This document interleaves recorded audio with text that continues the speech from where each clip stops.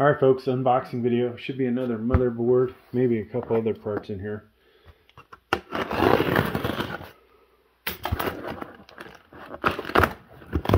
Yep, definitely motherboard. It's a Gigabyte. It looks like I have some other stuff I've got unboxed after this video. But it's a Gigabyte H610i DDR4. Now surprisingly, I didn't bring this one onto the channel.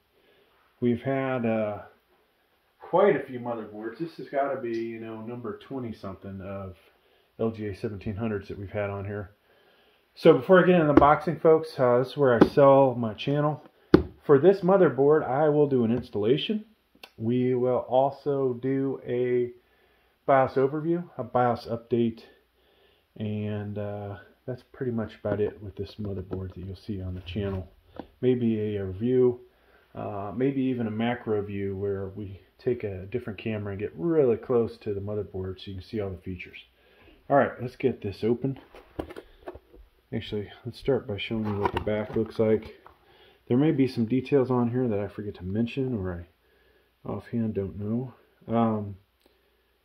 So it looks like the LAN is probably 1 gig. PCIe will be 4.0 by 16.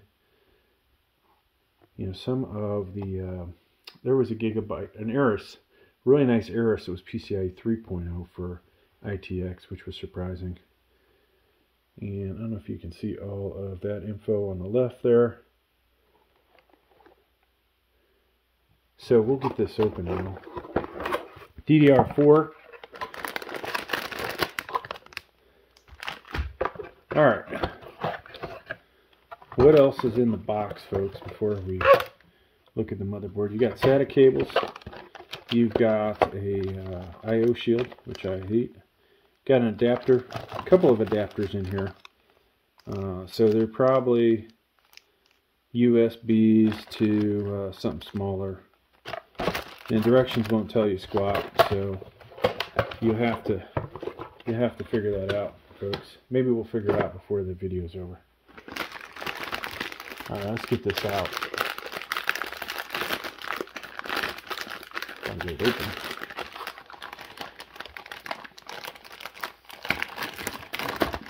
So, nothing on the back. No additional M.2s in there. Alright, just in case you're wondering.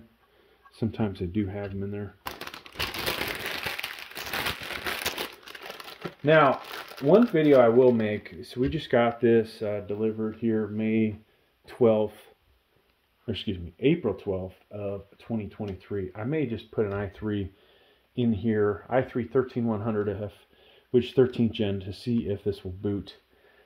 I'm curious if these are shipping with updated BIOS. Most likely this has been sitting on the shelf and it's an older one. So let's go ahead and drop down, folks. Let's get a little, tighten the shot up for you all. Alright. Like we said, PCIe 4.0 by 16 expansion slot. Now, there is your HD audio, alright.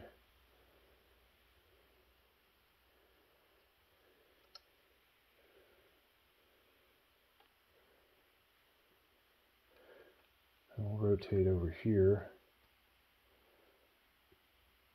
So front panel connectors right here, and so you'll have your third and fourth will be the power switch. Power LED should be underneath it, and you also have reset and HDD LED in there. So we have USB there and above it, so 2 of those. That looks to be RGB, probably not ARGB on here. USB 3.2, SATA, 4 SATAs. There's your 24-pin power connector from your power supply. And your DIMM slots. Remember to open both sides of that before you put your RAM in. So these, folks, let's see, we've got a system fan. So those were converters for system fans, all right? That's what those 2 adapters. They were for system fan. Here's your CPU power connector, 1x4. So it's really not going to benefit you to put anything really powerful in here. Like, I might just put an i9-13900kf in here for the hell of it, but here's your CPU fan header. That's a normal one. CMOS battery. See that?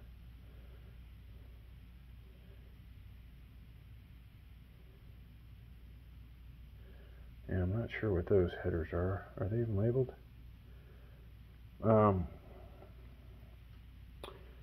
Alright, so when we do the macro view, we'll know what those are. LGA 1700, you can ignore the 1800 part there. There's our socket pins. So I always like to check these out real good, because even though this says it's new, you never know. You might get one chip that was used. That does happen. Alright. Now, where our I/O shield is, video audio inputs and USB, you've got USB 2.0, PS2, PGA, HDMI, 2 display ports. Alright, so that means to use these 4, you would need a CPU with integrated graphics, USB 3.2 Gen 1s, 2 more USB 2.0s, 1 gig LAN, line out, headphone out, and microphone. Alright.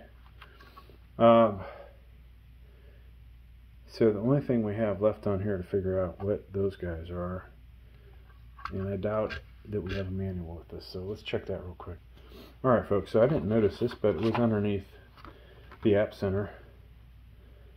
So we are looking for these 2 that are over by the CMOS battery. Okay, those are just comms headers, so nothing we would use. Let me go ahead and let you guys check this out, though, in case there was another thing I might have missed. Now, this one does not have a BIOS flashback button, it would appear. I just saw something for MBIOS, but there's nothing. There's no buttons, and no buttons over here. So we will, when I said do a BIOS update, we'll do that through the BIOS. Thanks for checking out this video. Please like, please subscribe. Thank you.